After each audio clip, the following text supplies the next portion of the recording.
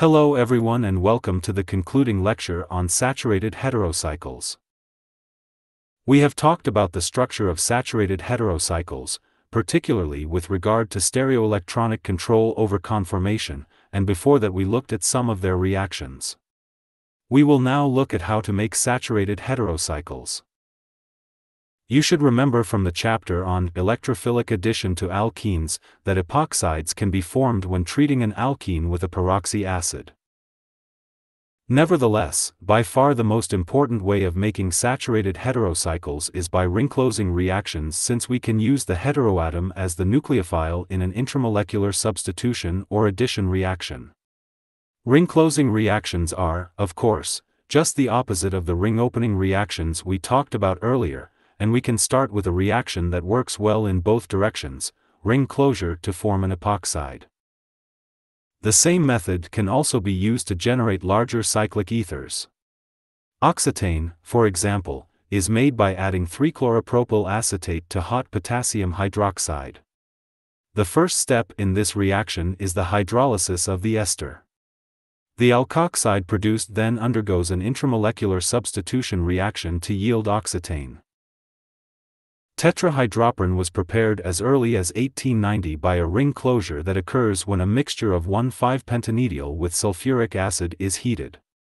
These are all SN2 reactions, so you will not be surprised that nitrogen heterocycles can be prepared in the same way.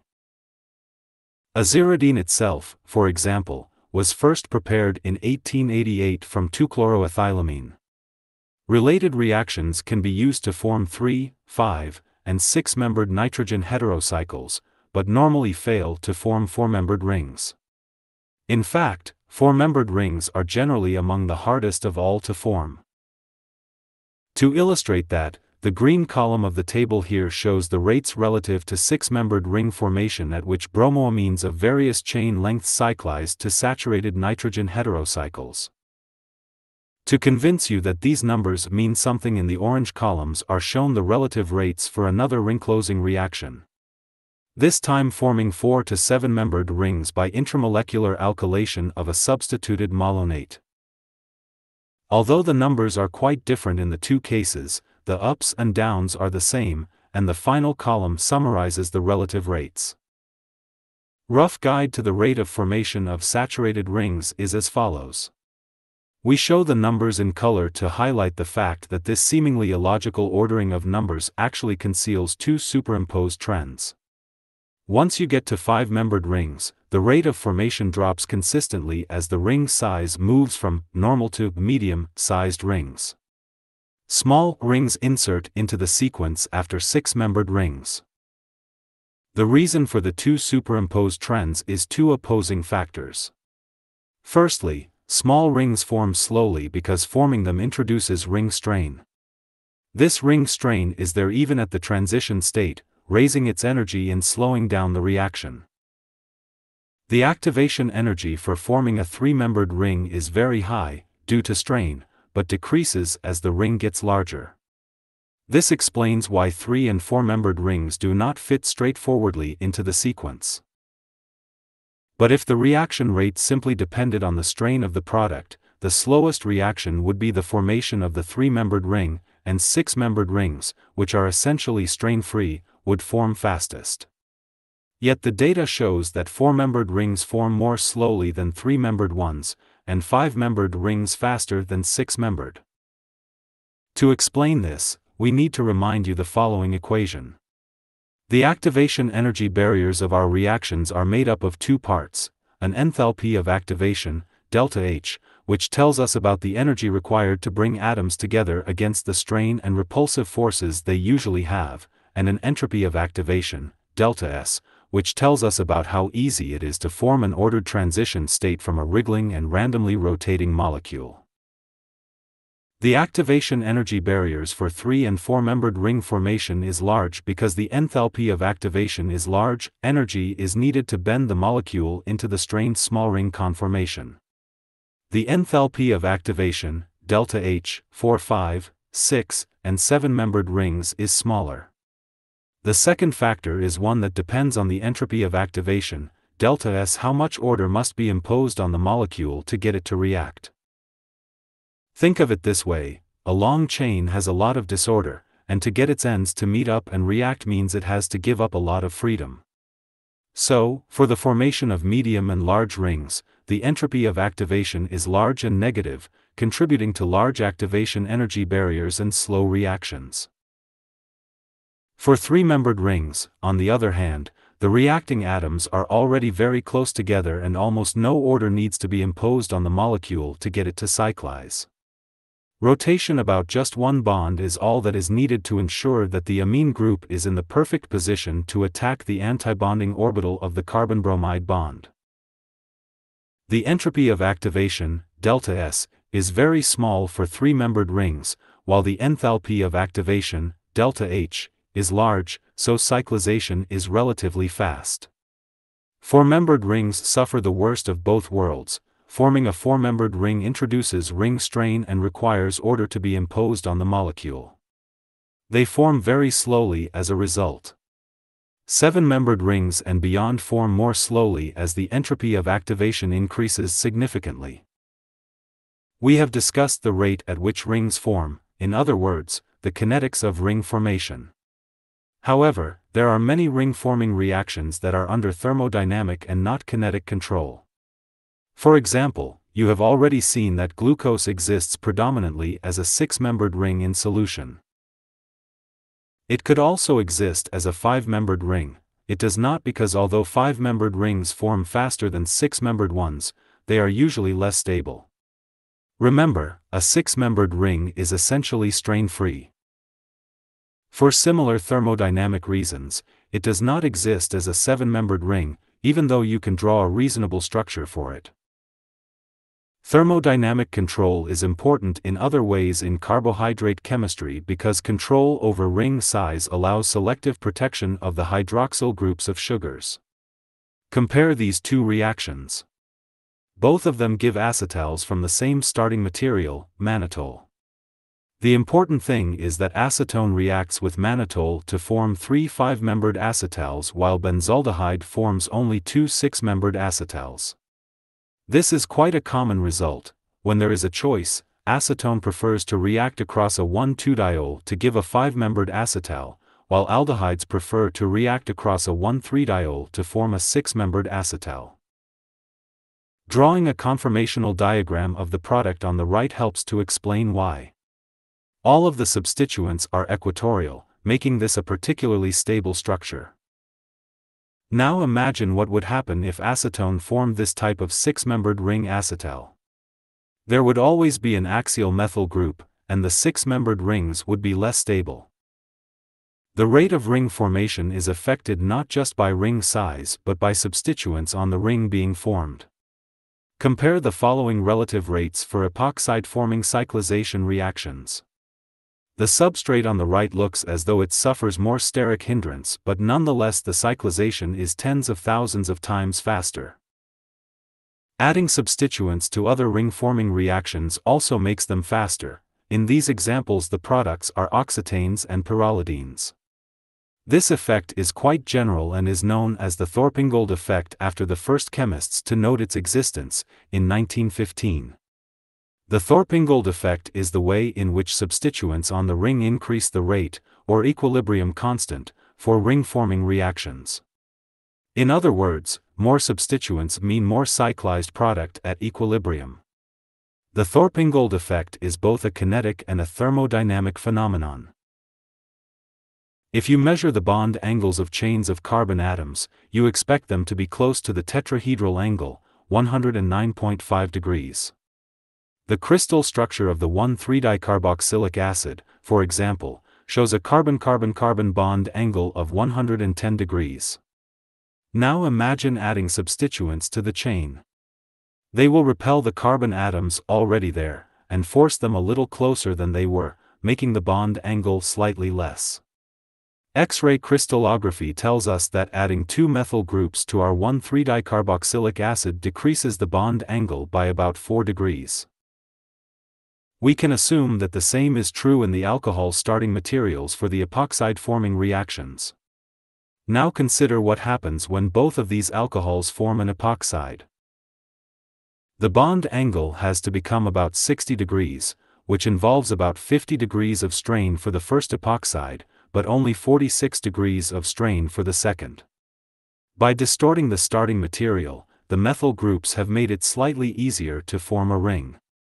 However, this part of the argument works only for small rings. For larger rings, we need another explanation, and it involves entropy. We will use the pyrrolidine forming reaction as an example. We have explained the effect of entropy of activation on the rate of ring formation. As larger rings form, they have to lose more entropy at the transition state, and this contributes to a less favorable activation energy barrier. But, when the starting material has more substituents, it starts off with less entropy anyway.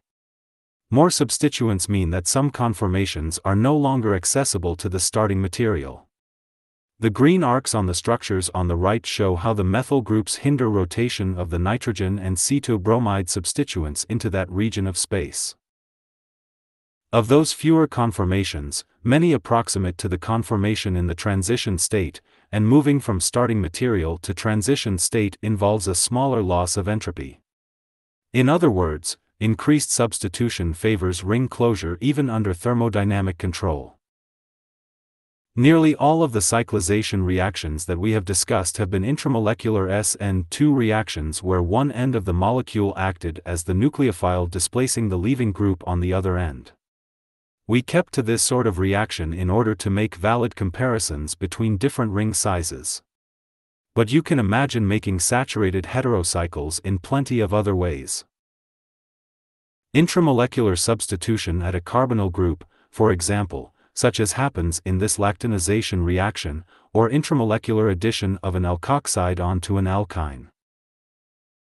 Cyclization reactions can be classified by a simple system involving the ring size being formed, whether the bond that breaks as the ring forms is inside or outside the new ring, and whether the electrophile is an sp, sp2, or sp3 atom.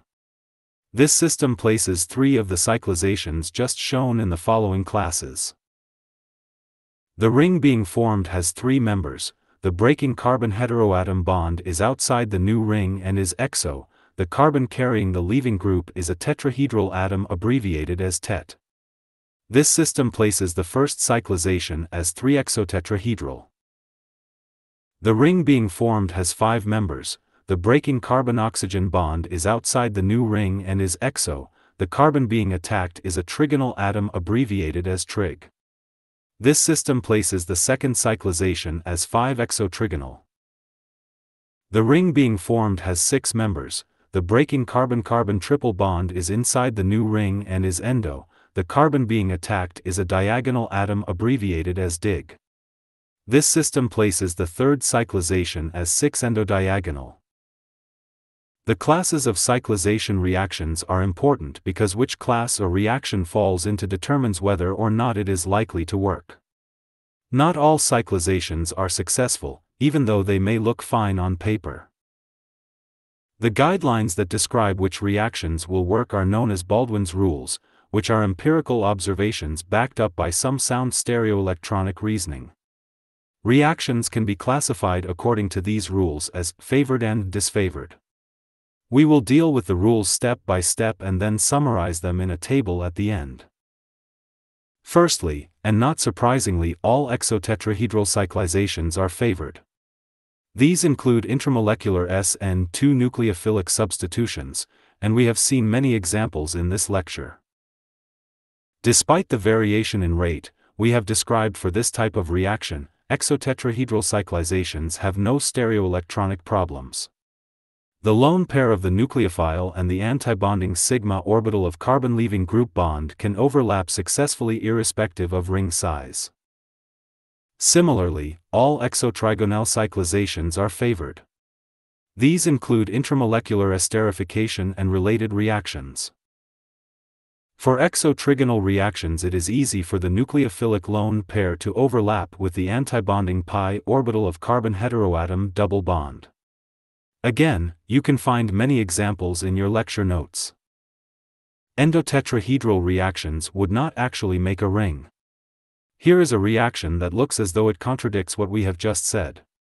The arrows and the reasonable-looking mechanism on the right describe a 6-endotetrahedral process because the breaking methyl-oxygen bond is within the 6-membered ring transition state, even if no ring is formed. But Esken-Moser showed that, for all its appeal, this mechanism is wrong. He mixed together the starting material for the reaction above with the hexadeuterated compound shown below and reran the reaction. If the reaction had been intramolecular, the products would have contained either no deuterium or 6 deuteriums. In the event, the product mixture contained about 25% of each of these compounds, with a further 50% containing 3 deuteriums. The products cannot have been formed intramolecularly, and this distribution is exactly what would be expected from an intermolecular reaction. 3, 4, and 5 endotrigonal cyclizations are disfavored. 6 and 7 endotrigonal reactions are favored. The most important case in the endotrigonal class is the disfavored 5 endotrigonal reaction, and, if there is one message you take away from this section, it should be that 5 endotrigonal reactions are disfavored. The reason we say this is that 5 endotrigonal cyclizations are reactions that look perfectly fine on paper, and at first sight it seems quite surprising that they won't work. This intramolecular conjugate addition, for example, appears to be a reasonable way of making a substituted pyrrolidine. But this reaction does not happen. Instead, the amine attacks the carbonyl group in a favored 5-exotrigonal cyclization. The problem is that the nitrogen's lone pair has problems reaching around to the antibonding pi orbital of the Michael acceptor.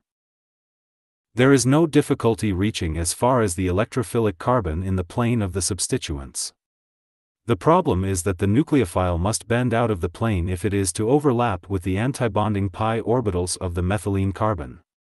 However, when it bends out of the plane, it moves too far away from the electrophilic carbon to react. The nucleophile is like a dog chain just out of reach of a bone. It is easier to see this with a model, and if you have a set of molecular models, you should make one to see for yourself. Lengthen the chain, though, and the dog gets his dinner. Here is a perfectly straightforward 6-endotrigonal cyclization, for which orbital overlap presents no problem. With tetrahedral and trigonal cyclizations, exo attack of the nucleophile is better than endo attack. With diagonal cyclizations, the reverse is true. The final rule we should discuss here is that all endodiagonal cyclizations are favored. Even 4 endodiagonal reactions work. Here is an example of 5 endodiagonal cyclization. We warned you to look out for 5 endotrigonal reactions because they are disfavored even though on paper, they look fine. Now the alert is the other way round. We expect you would agree that this endodiagonal reaction looks awful on paper. The linear alkyne seems to put the electrophilic carbon well out of reach of the nucleophile, even further away than in the 5 endotrigonal reaction. The important thing with endodiagonal cyclizations, though, is that the alkyne has 2 antibonding pi orbitals, one of which must always lie in the plane of the new ring, making it much easier for the nucleophile to get at. Baldwin's rules work because they are based on whether orbital overlap can be readily achieved in the conformation required at the transition state. Baldwin's rules can be summarized in a chart. You should note the general outline of this chart. Commit to memory that, broadly speaking, endotetrahedral and endotrigonal cyclizations are disfavored, exotetrahedral and exotrigonal reactions are favored, and the reverse is true for diagonal cyclizations. In this lecture, we have delved into a wide array of concepts, using the broad subject of saturated heterocycles as a lens through which to explore various topics. This exploration has gone beyond just understanding reactivity, ring conformation, and Baldwin's rules for constructing rings. Throughout these insights, we have consistently taken into account the arrangement of atomic orbitals, a set of considerations we have termed stereoelectronic effects. We are grateful for your keen interest in the highlighted topic. Best of luck with your midterm evaluations and upcoming coursework.